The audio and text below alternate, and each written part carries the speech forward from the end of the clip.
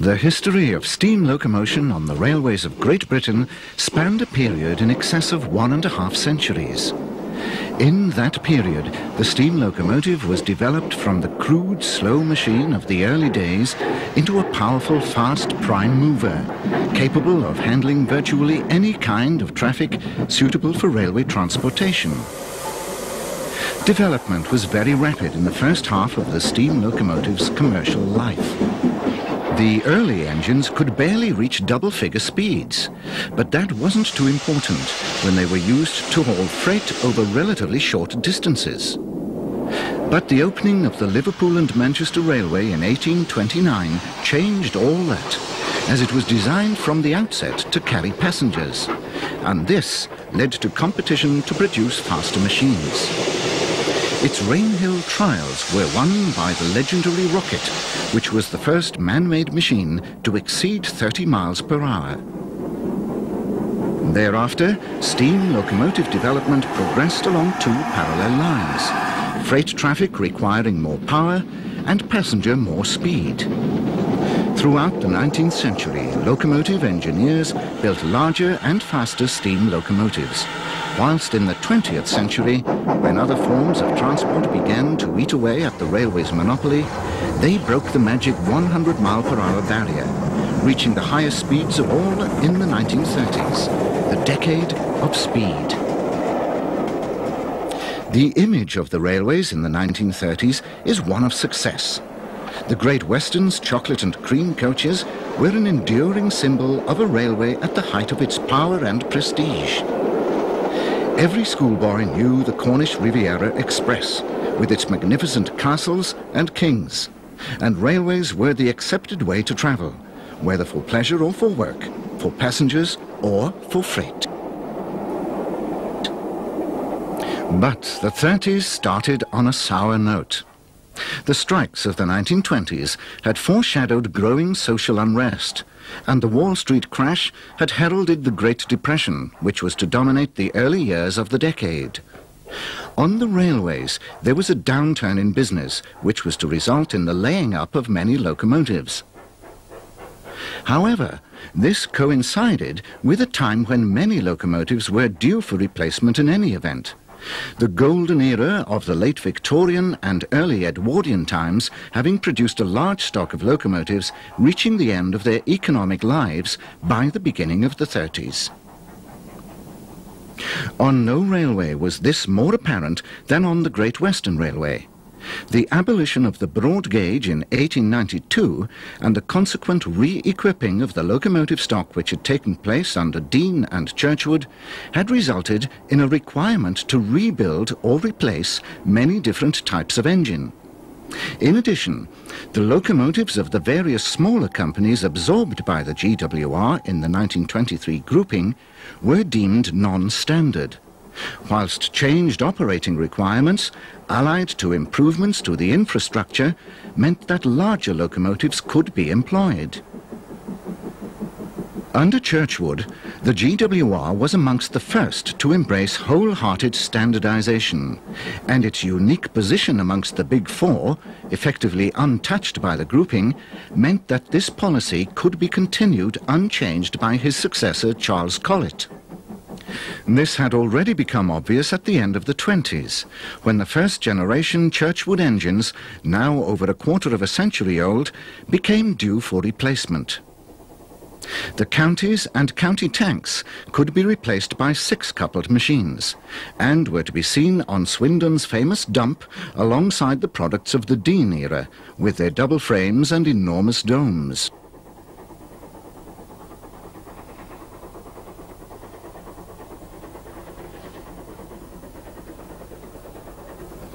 The Churchwood boilers of the double-framed Cities, Atbaras and Bulldogs could yield reusable standard fittings for further use, but these tanks of the Welsh-absorbed companies would go forever. Churchwood's own 242 tanks had been superseded by 262s, and double frames abandoned for new construction in the first decade of the century. One style of locomotive, the 042 tank, epitomized by the 517 class, had no suitable replacement design, so new locomotives, the 4800 class, were built to what was effectively the same design. The South Wales tanks had already been replaced by the 5600s. Of course, not all the obsolete designs could be withdrawn at once, replacement taking some considerable time. Freight locomotive replacement was generally far slower than for passenger stock. The double-frame Aberdares, contemporaries of the cities and at boroughs, which were replaced by castles and halls, were to see the decade out in comparative security, the first not going until 1934, many surviving until after the war. By this time, of course, they displayed all the standard features such as top feed and superheated coned boilers, as seen here at Fenny Compton. The Aberdares had been thus named due to their association with the South Wales coal traffic. During the 1920s, a series of powerful 062 tanks, the 5600 class, had been built specifically for this traffic, to replace the non-standard inherited locomotive types. Scrap and build was to be one of the 1930s philosophies. 460s of various types were built for mainline duties, but no more of the light 262 tanks. The Churchwood Moguls were to see use until the end of steam on the Western. The 4800s allowed most of the 517-042 tanks, now around half a century old and heavily modified, to be withdrawn. Only a few of the bulldogs, nominally replaced by halls, granges and manors, appeared on the scrap lines as economic reality began to bite. Many of these secondary engines would survive through the decade. By contrast, the top-link stars began to be withdrawn in the 30s, although Glastonbury Abbey, seen here at Worcester, was from a batch of 12 built in 1922. The survival of the bulldogs was partly due to the need for some medium-powered locomotives for secondary lines, but rebuilding was also to affect them from 1936 onwards, as some were converted to form a new class, the Duke Dogs. These used bulldog frames with Duke boilers.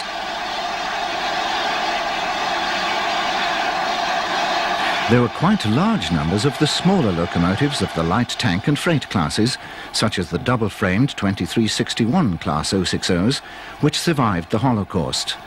Worcester Shed had a large allocation of these for use on the secondary lines which radiated from the city. Another bulldog can be seen alongside its effective successor, a Hall, mass production of which was virtually constant from 1928 to 1941.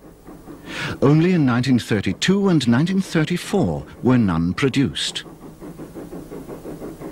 The Halls were Collett's most numerous class, the prime example of the standardization policy, as they were capable of virtually all types of work, being fitted with 6-foot driving wheels.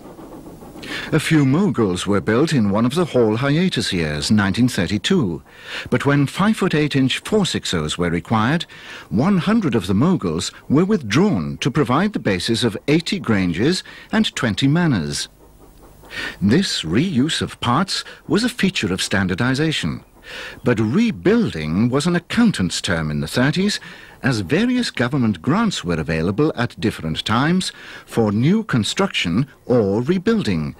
Some rebuilds were really new engines, whilst some new ones were actually rebuilds. The various tanks known collectively as panniers were the backbone of the GWR shunting fleet, and a number of the early engines are seen at Worcester. Mass production in the 30s was on a replacement basis, using the same design which had gradually evolved in the early part of the century. Although primarily designed for shunting duties, these 5700s took on many of the duties of the Bulldogs and Prairies on the cross-country and branch lines as well. The history of the panniers was long and complicated. They had their origins in the saddle tanks of the late Victorian period, with varieties produced both by Swindon and Wolverhampton. Conversion to pannier tanks accompanied the fitting of Belpaire fireboxes and was still taking place in the 30s. However, some, including number 648, built at Wolverhampton in 1872, were never converted. By the time it was filmed here, it had been withdrawn in July 1932.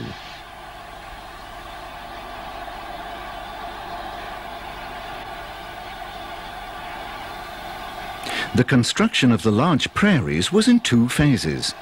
As we saw in the first programme of this series, Churchwood introduced the type in 1903 and built 40 with standard number 2 boilers and 30 county tanks. By the early 30s, these were due for replacement. Collett updated the prairie design and used it for all new construction, building 170 examples between 1929 and 1939. These changes can be appreciated at Paddington, where, in addition to the changes wrought by the newly built prairies, on the express passenger front, the downgrading of Churchwood's Saints and Stars could be observed in the early 30s. Both types had been replaced by the Castles and Kings on frontline expresses. Construction of Castles recommenced in 1932 after a period of 5 years. There were 131 of them by the time war broke out once again. 10 Stars were rebuilt and 75 new engines were built during the decade.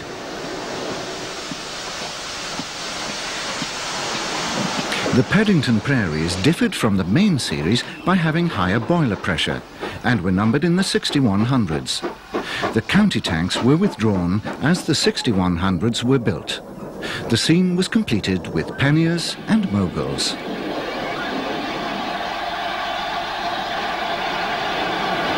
The prairies were used on outer suburban work, as had been the county tanks, which were fitted with water pickup apparatus. These trains made quite long journeys to places such as High Wycombe, Didcot and Newbury. Milk churns were still in general use in the 30s and were carried in special slatted vans, known on the Great Western as siphons. A rare view, number 354, the last of the double-framed Bayer goods 060s, runs light in the early 30s. She was withdrawn in 1934. The Bayer is followed by the prototype King, distinguished by its bell, a souvenir of its 1927 visit to the USA. It's seen approaching Leamington with a down express. From the bridge spanning the north end of Hatton Station, we see a large prairie coming off the line from Bearley and Stratford. It's followed by another member of the same class with a mainline local from Birmingham to Leamington, making a connection for the Stratford train.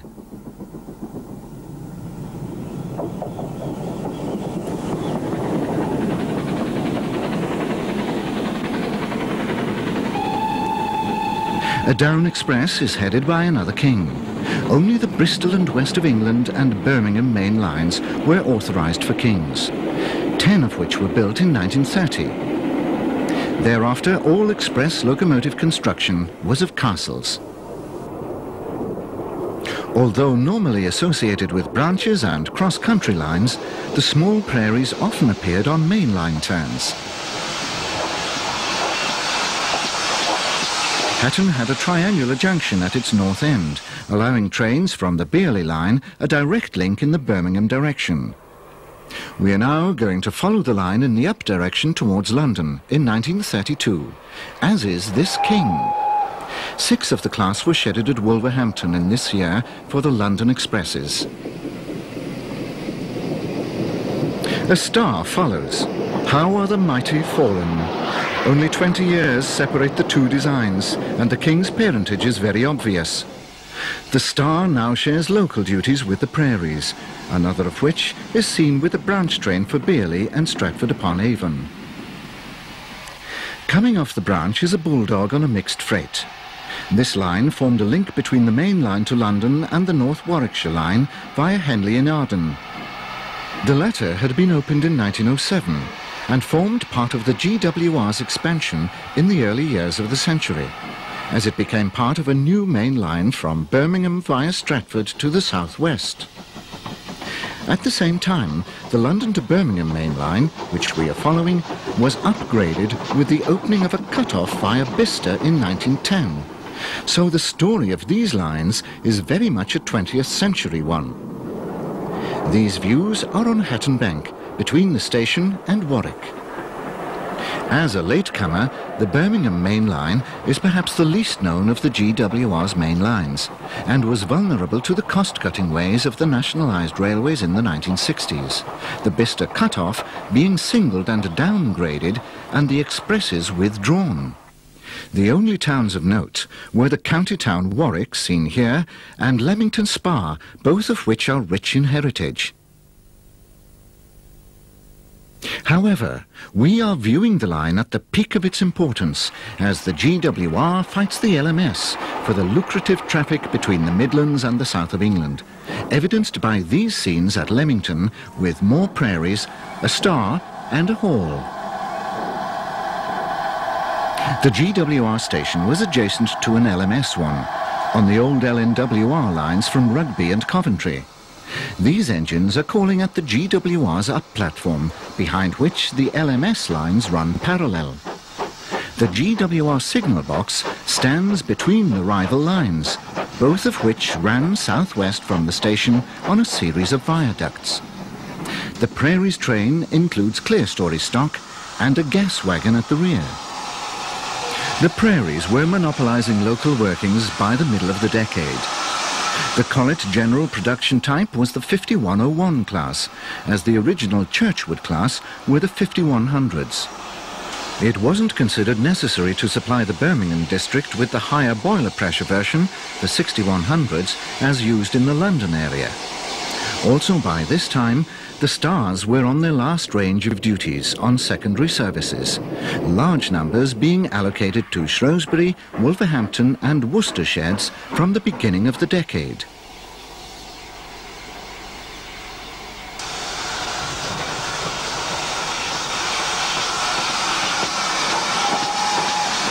Castles supplemented the Kings on the main expresses. Not all of these stopped at Leamington, slip coaches being employed to serve the Spa on down trains. The station itself underwent modernisation during the 1930s. We are following the line south from Leamington. As trains leave the town, they're faced with a 6-mile climb, starting with Whitnash Cutting. Here we see a southbound haul, followed by a northbound prairie on a freight. The gradient was in the southbound direction.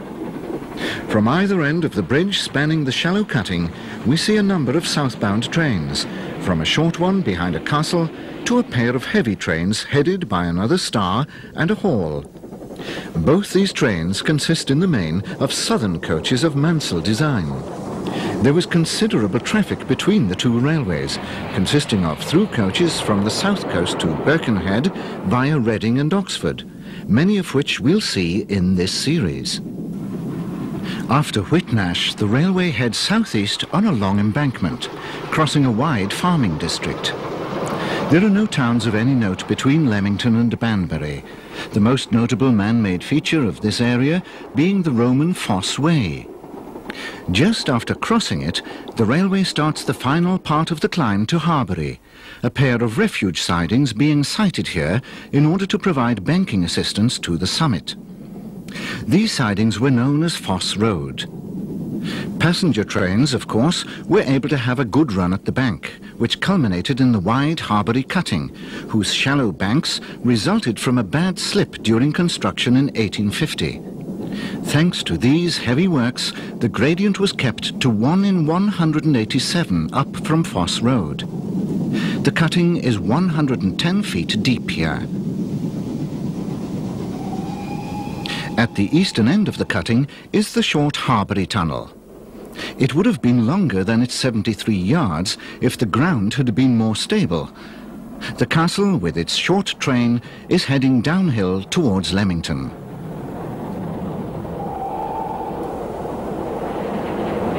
From the summit, the line runs downhill to Fanny Compton, with a third running line in the down direction between Grieve Siding and Southam Road and Harbury, a small wayside station a mile or so from each of the places it served. Here we see a southbound Saint crawl through the station after the 6-mile climb from Leamington. Due to its position at the top of the climb, Southern Road and Harbury boasted a refuge siding for up freights, so they could get out of the way of following expresses. Down trains had an easier task up from Fanny Compton.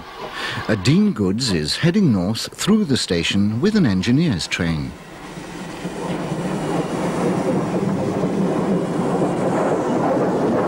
Effortlessly breasting the top of the climb is another king on a southbound express.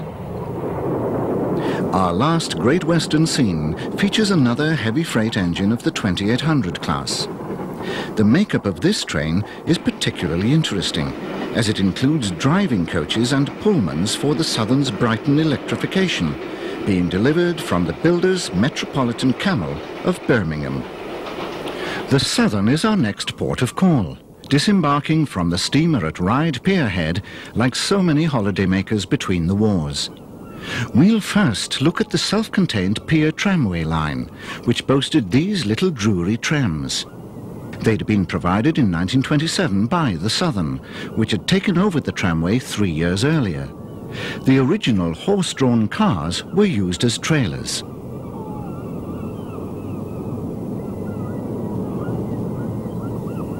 The island was enjoying the peak of its prosperity as a holiday destination at this time. The availability of holidays with pay had opened up the trade, and over 2 million visitors a year were crossing the Solent and Spithead to enjoy its unique atmosphere. However, most of them came in the 2 peak summer months, and therein lay the foundation of the extensive island railway system and the problems of operating it. The former LSWR Class 02 tanks were transferred to the island by the Southern Railway from the beginning of the 1920s, further examples being taken over by ferry in the 1930s. They proved to be the perfect motive power for the Isle of Wight lines, being able to handle the heaviest trains the lines could cope with. The transfer of the O2s was part of the Southern's modernisation scheme for the island railways, but it was all done on a very tight budget, using second-hand equipment. Although small, the Isle of Wight had supported 3 independent railways: the Isle of Wight Central, its main line running through Ryde to Newport and Cowes, the impoverished Freshwater and Yarmouth Railway, and the most prosperous, the Isle of Wight Railway, serving Sandown, Shanklin and Ventnor. At Ryde Shed, we see the changeover from the traditional locomotives to the new O2s, the youngest of which was built in 1892, number 17 Sea View, dating from December 1891. 19 years older was Roxall, a Bayer Peacock 240 tank of the Isle of Wight Railway, seen alongside another of its successors. This was the last survivor of the indigenous island locomotives, being withdrawn in 1933. 240s had become the effective standard for both the Isle of Wight and Isle of Wight Central railways, but due to their age, replacement was a necessity for the Southern. The O2s were the product of the fertile mind of William Adams of the London and South Western Railway, most of whose beautifully proportioned 440s were to be withdrawn in the 1930s. This X6 is seen on Bournemouth Shed alongside a Drummond M7, which took over some of the duties of the transferred O2s, number 47 being fitted in 1930 with motor train gear. Most of Drummond's successful designs survived intact through the 30s, including the L11 440s. The 40 members of this class were a mixed traffic version of the legendary T9 Greyhounds. Robert Urie's N15 460s were the basis of Mansell's rather more famous King Arthur's, and were incorporated into that class. The Southern was different from all the other railways in that its principal traffic was passengers. Comparatively little freight was carried, for which Mansell produced an update of the Southwestern S15 class mixed traffic engines, a small-wheeled variant of the King Arthur's. During the 1930s, the Arthurs were the main express power of the Southern, dominating the LSWR main line to Bournemouth, despite the latest schools and Lord Nelson classes. The latter were rather disappointing and subjected to a number of modifications. One, number 857 Lord Howe, was fitted with a large boiler in 1937 as a prototype for a Pacific design Mansell was proposing for the Bournemouth line. But he retired that year and was succeeded by the controversial Oliver Bulleid. During the late 30s, Bulleid's influence was felt only in his application of brighter liveries and exhaust modifications to the Nelsons and schools. But the Southern's management had embarked on an extensive electrification program, which left little room for steam development, so the older classes continued to soldier on. By the beginning of the 1930s, the LMS had apparently solved the problem of its frontline express power with the 70 Royal Scots. Whilst the story of the hurried ordering and construction of the first 50 Scots belongs to the 1920s, the final batch of 20 didn't appear until 1930. At the beginning of the decade, Sir Henry Fowler remained in charge of LMS locomotive affairs. He had planned a Pacific design in 1926, but been overruled by the operators, resulting in the Royal Scots, which were regarded as a special case for use on the former LNWR West Coast Main Line only. The Scots were, in many respects, non-standard, as they had been built and designed by an outside contractor, the North British Locomotive Company of Glasgow.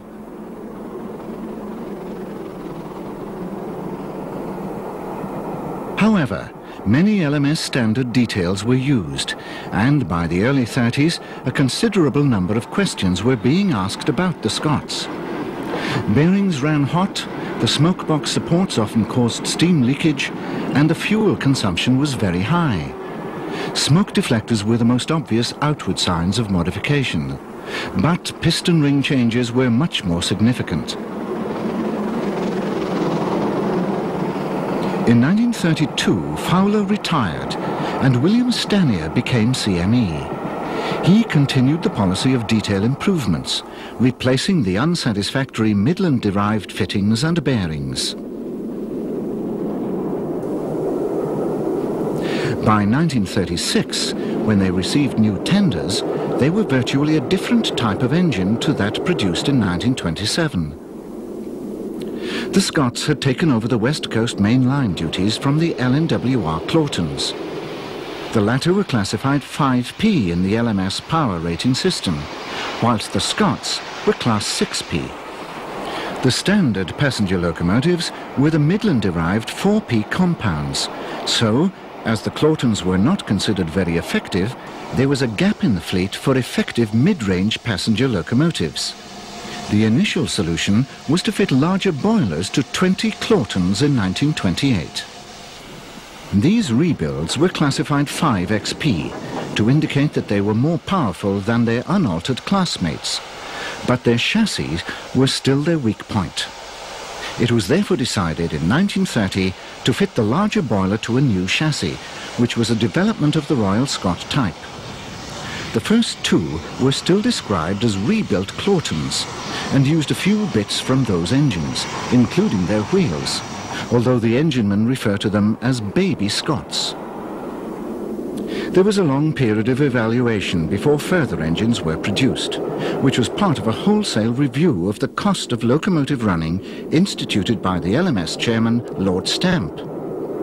This showed that it was more cost-effective to build new, efficient standard locomotives than to patch up old designs.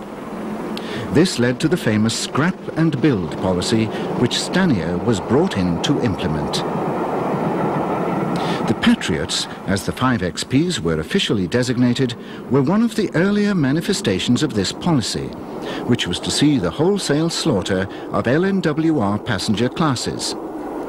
50 more Patriots were built, all after Stanier arrived, and he then modified the design to use his own type of boiler, producing the Jubilees. They were mass-produced from 1934 to 36, until the LMS had no fewer than 243 5XPs. At first, the Jubilees were none too successful and weren't as good as the Patriots.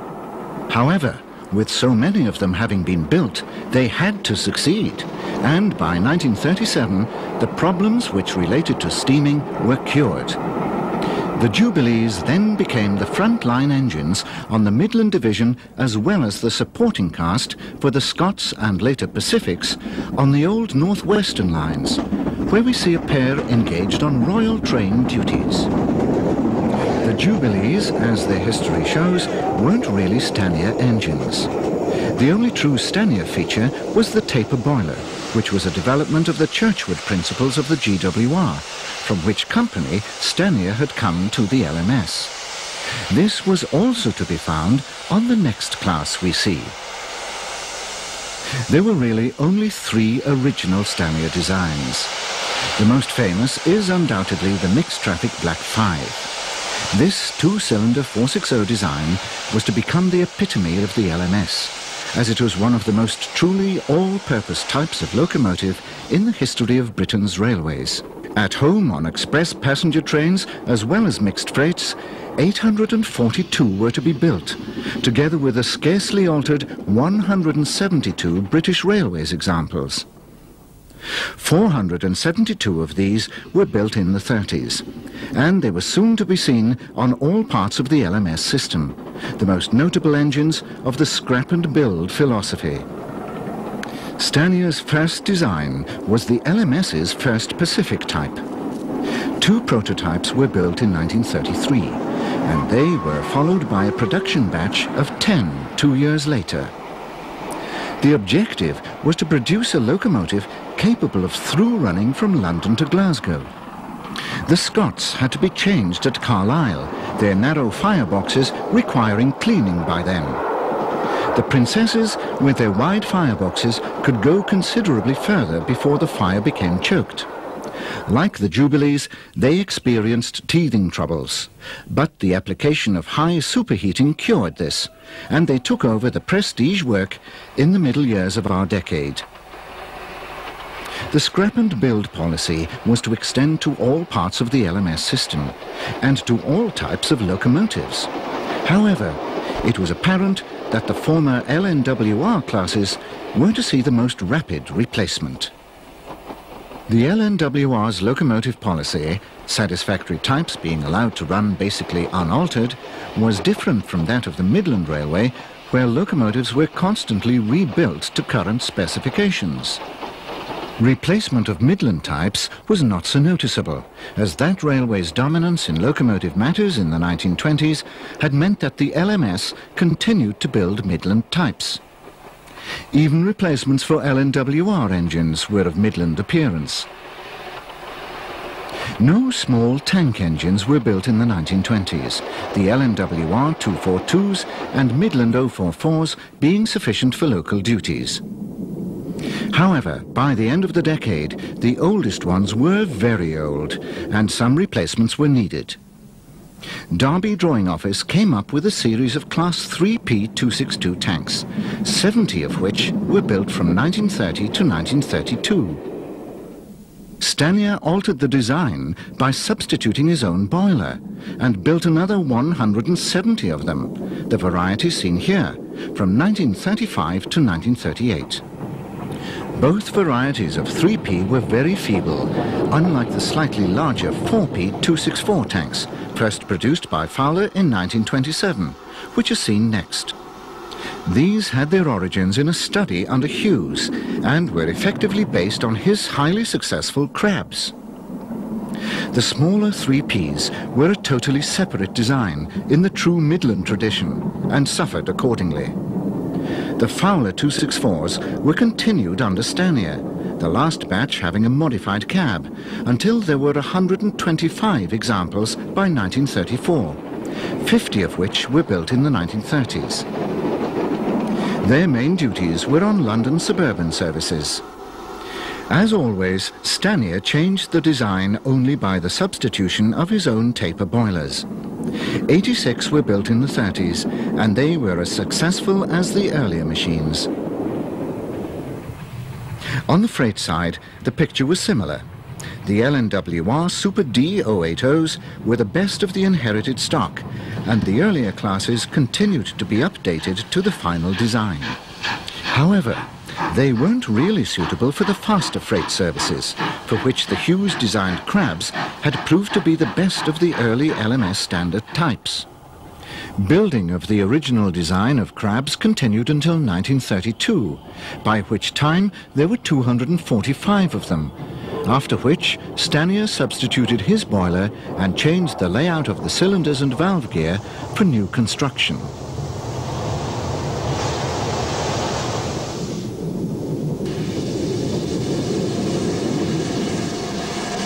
The only modification to the original Hughes Crabs was the fitment of Lenz rotary valve gear to 5 engines in 1931. Similarly, ACFI feed water gear, fitted to the last 3 built, was the only modification to the unsatisfactory 7F Austin 7s, of which another 75 were built in the 1930s. Here was a design that wouldn't be improved by the addition of a Stanier boiler. So the third totally new Stanier design was for heavy freight, the Class 8F 280, originally also designated Class 7F. They were an instant success, and production started in 1935.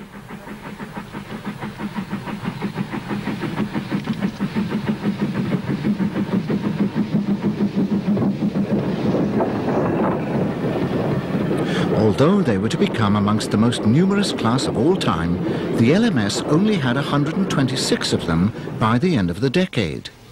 It's curious to note that the Stanier boilers on the Jubilees, Black 5s and the 8Fs were all unique to their classes, despite being very close in their dimensions, the antithesis of standardization in the Churchwood sense. We've now moved on to the LNWR main line to experience the variety of traffic and locomotives employed by the LMS in the middle of the 1930s.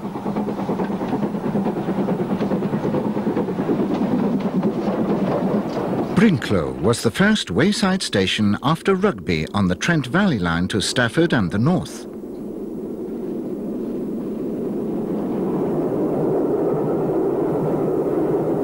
At this period, the original Royal Scots dominated express workings, supplemented by the 5XPs of both Fowler and Stanier varieties.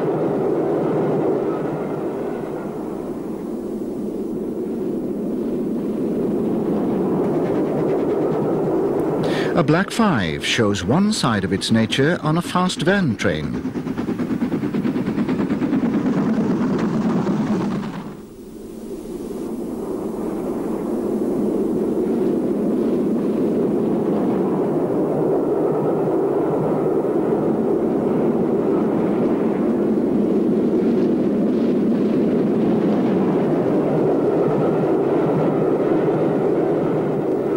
The other side of the Black 5 character is revealed on a short passenger train.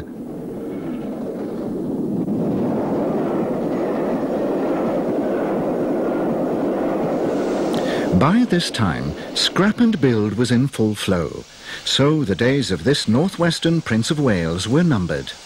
Bearing the name Scott, she waits as a princess sails majestically by.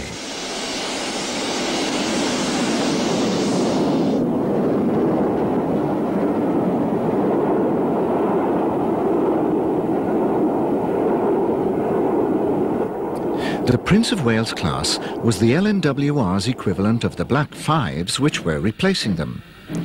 Scott was already downgraded to a 2-coach local, and an extra 20,000 on her number showed she'd already been replaced in capital stock. Appropriately, she's followed by 2 more Scotts of a different kind.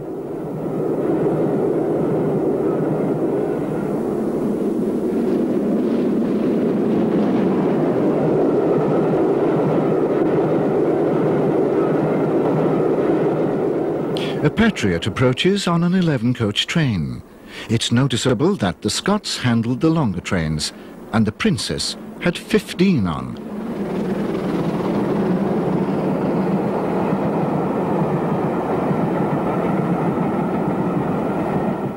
A crab rumbles through with a long freight.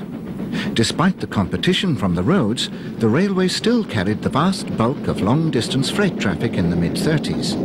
Note the variety here. At Brinklow's platform ends, the classic LNWR signals remained. Such infrastructure was a longer-lasting memory of the pre-grouping companies than some locomotives and rolling stock. But it too would be replaced in time by new LMS standard items. This brand new Jubilee is on unusual stock, but far more interesting are the two 5XPs on a fitted freight.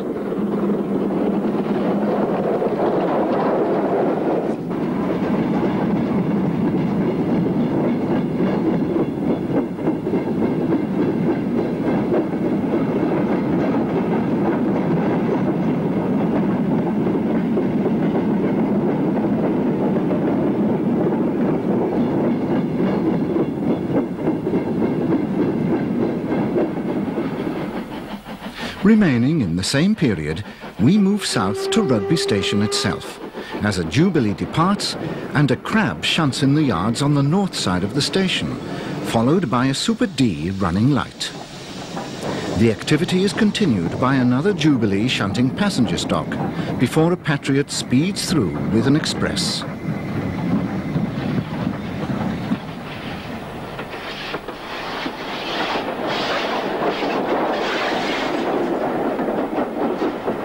Rugby has always been one of the most important junctions on the West Coast Main Line, as it marks the point where the Trent Valley route diverges from the original London and Birmingham route to the latter city.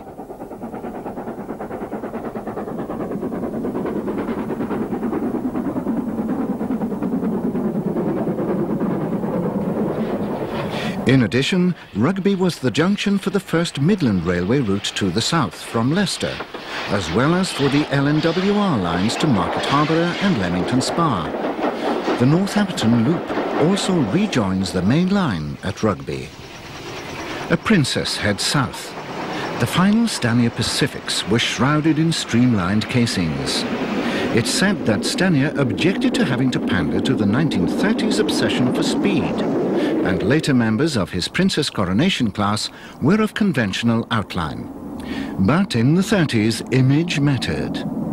In 1937, the first of the class reached 114 miles per hour, a new speed record, on the press run for the new Coronation Scot, at a time when competition between West and East Coast routes to Scotland was at its height.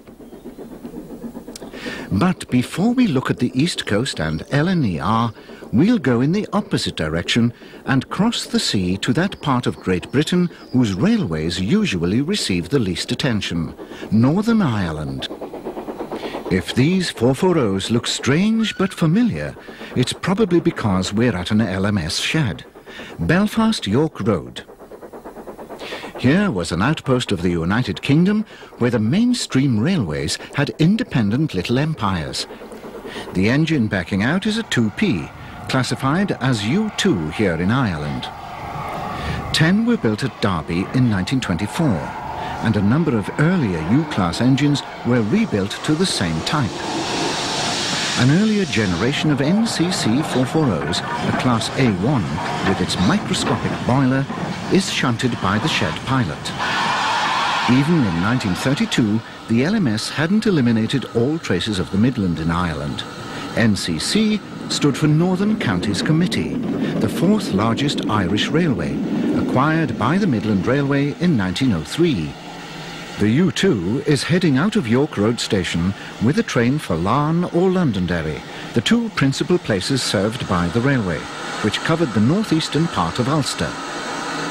Number 34 is Queen Alexandra, another Class A1. It's followed by the railway's only Sentinel shunter, number 91, acquired in 1925 and withdrawn during 1932, probably shortly after these views were taken. It still seems coiled up and ready for action. On the turntable is K1 class number 43, built by Sharp Stewart in 1875. The NCC had 6 of these large boilered 060s, amongst a total of only 9 of that wheel arrangement.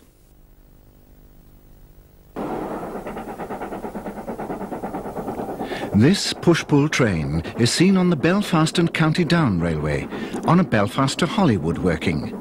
The control trailer is a converted steam rail motor. We remain in Belfast, but move to Great Victoria Street Station on the Great Northern Railway, where we see the pride of the line Peregrine, one of 5 Class V 3-cylinder compounds, brand new in this year 1932. The class was the last product of G.T. Glover and were numbered 83 to 87. All bore the names of birds of prey: eagle, falcon, merlin, peregrine and kestrel. Another Glover type, a T2 class 442 tank, strides out with vintage coaches, whilst another of the same class, used for local trains and as Belfast station pilots, drifts in light engine. The GN coat of arms quoted the heraldic achievements of Londonderry, Enniskillen, Belfast and Dublin. Its main line was the trunk route between the latter cities, the only line on which the new V's ran. Falcon has brought a train in from Dublin, and the T2 has taken the empty stock out, before Peregrine leaves with the next train for the southern Irish capital. At this time, the Great Northern painted its locomotives black, and was unique in having the only international main lines in the British Isles. There are many tales of confusion when the 2 parts of Ireland ran their clocks on different times, as the commencement of summertime wasn't coordinated. Londonderry was also served by the LMS NCC, the legend seen on a horsebox at Limavady Junction. Our cameraman was returning home via the NCC, whose single-track main line ran northeast along Lough Foyle, passing through Downhill Tunnel before heading southeast to Belfast. He changed trains and headed to Larne Harbour, seen across the bay. From here he would take the LMS-owned steamer bound for Stranraer on the southwestern tip of Scotland. The LMS had inherited the steamship company in 1923, when it had absorbed all its joint owners, the NCC, Midland, LNWR, Caledonian, Glasgow and Southwestern, and the Portpatrick and Wigtownshire Railways. As the sun went down, he no doubt thought, leaning on the railing, about the eccentricities of Irish railways, where the most northerly line is in Southern Ireland, and where a train could arrive at a station nearly an hour before it left the previous one. An Ivert Atlantic racing along the East Coast main line brings us back to the English scene. The 1930s were the last years in which these famous machines could be seen on East Coast expresses, as the Gresley Pacifics had superseded them on most duties. However, like the great war horses they were, they stood up to their successors and found employment on other express duties, for many years avoiding being demeaned on local trains.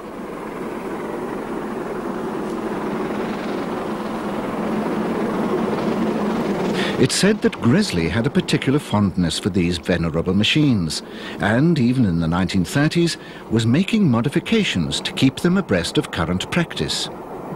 Prestige services they had control of for the first half of the decade included the all-Pullman Queen of Scots and the West Riding Pullman. It was the influx of A4s and V2s in the second half of the decade which finally saw them ousted from the top duties, by which time they were, on average, 35 years old. Had it not been for the war, they might have gone then, but with the massive increase in traffic created by that conflict, they all saw out the 30s.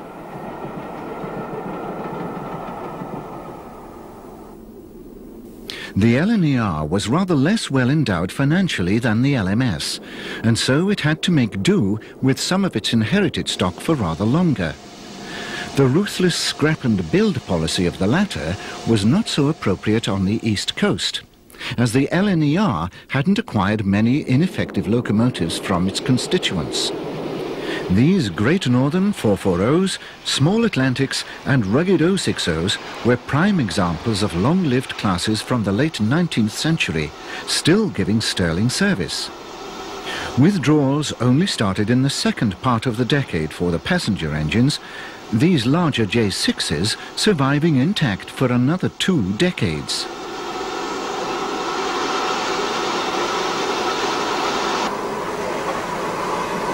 Due to the appointment of the great Nigel Gresley, he was later knighted for his work, as its chief mechanical engineer from its inception, the LNER had enjoyed a progressive and effective locomotive policy from the outset.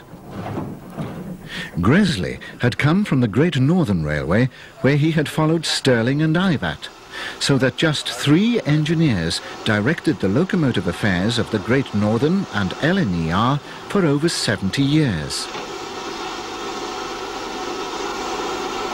This continuity showed in the progressive enlargement of the various goods classes of the Great Northern, which was continued into LNER days. The small Stirling classes were rebuilt and updated by Ivat, whilst the latter's J22s were continued by Gresley. Even the Great Northern classification system was continued on the LNER, although the J22s became J6s, and these Great Northern J13 and 14 tanks became LNER classes J52 and 53.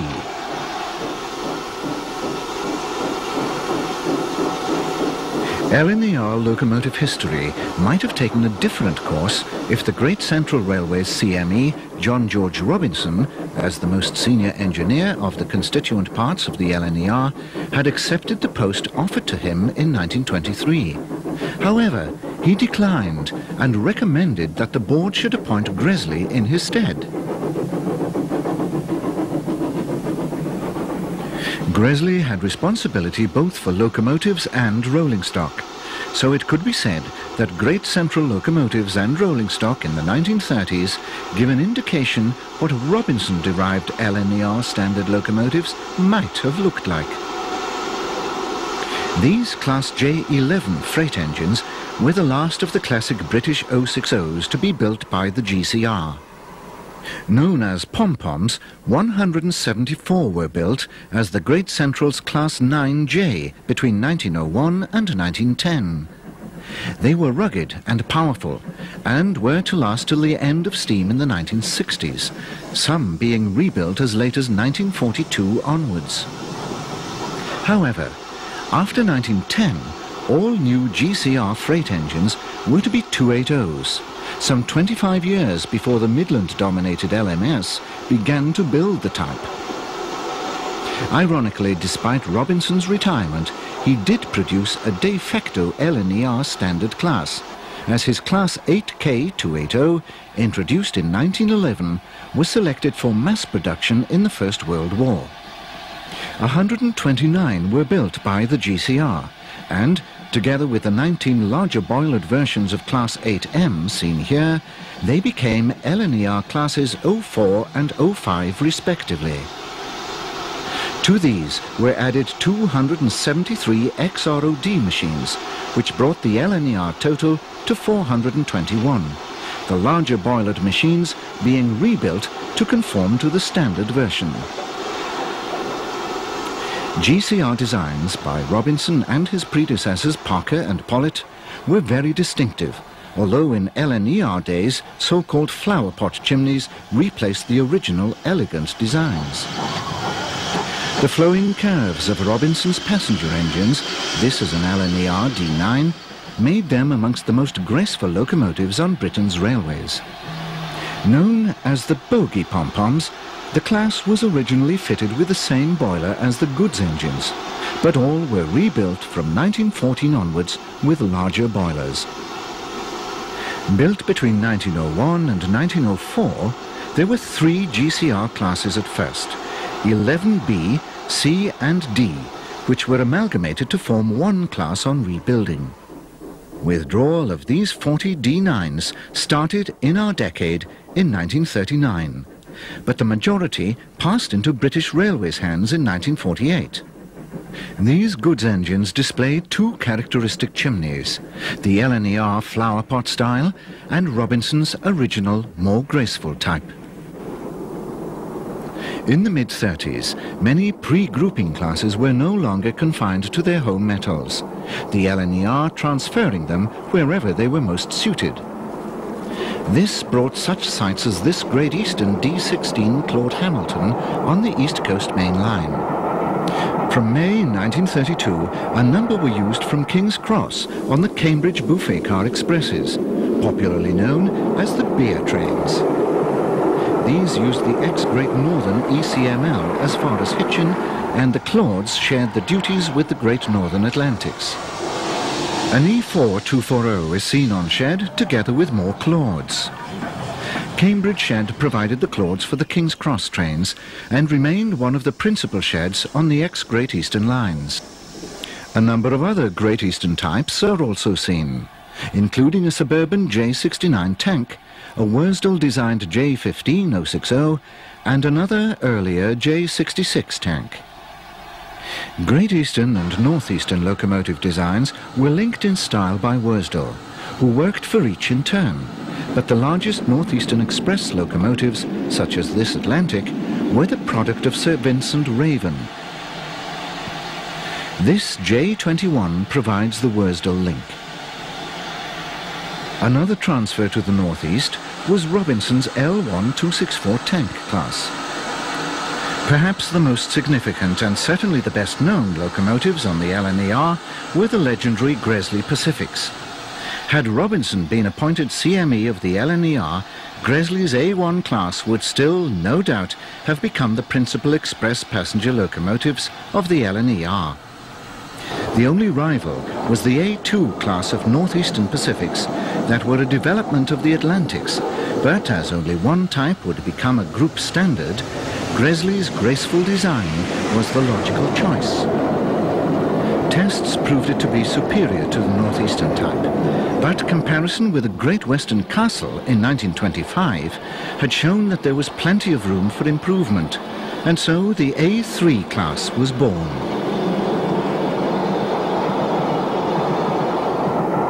At the beginning of the 1930s, there were 52 A1s and 10 A3s. A further 17 A3s were built during the decade, and a program was instituted to bring the earlier locomotives into line with the updated design. The principal variation in appearance in Pacifics was the type of tender fitted, the earliest having Great Northern style tenders with coal rails. The development of the Pacific tenders is very much bound up with our final story, the quest for speed, which was the ultimate railway tale of the 1930s.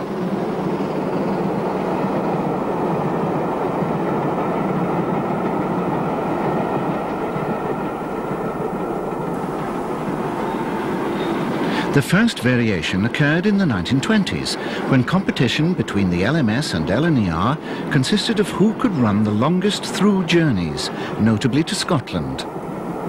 Prestige trains, such as the Queen of Scots Pullman, but particularly the Flying Scotsman, were involved. So Gresley developed a corridor-fitted tender for the Pacifics to allow crew changeover on the move.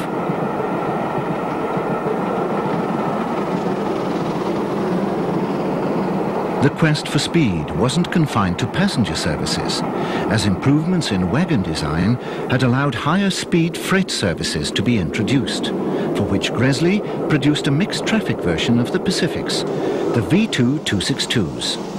The first was named Green Arrow, after the fast van train the class would power. 1935 was the silver jubilee of King George V, and Gresley produced something special to mark the event. His streamlined A4 Pacifics, 4 of which were turned out that year, were to prove to be the fastest steam locomotives of all time. The Silver Jubilee train, whose coaches were also streamlined, was a sensation. On the press run of 27th of September 1935, the first A4, Silver Link, achieved 112.5 miles per hour, a new speed record. 2 years later, there was a new monarch and a coronation. The LMS put on the Coronation Scot and took the speed title, whilst the LNER added the Coronation and West Riding Limited streamliners. On the 3rd of July 1938 came the zenith. 4468 Mallard, on a brake-testing train, achieved 126 miles per hour, the all-time world speed record for steam. Just over a year later came war. The streamliners were put away, never to run again, and the golden decade of steam speed supremacy was over.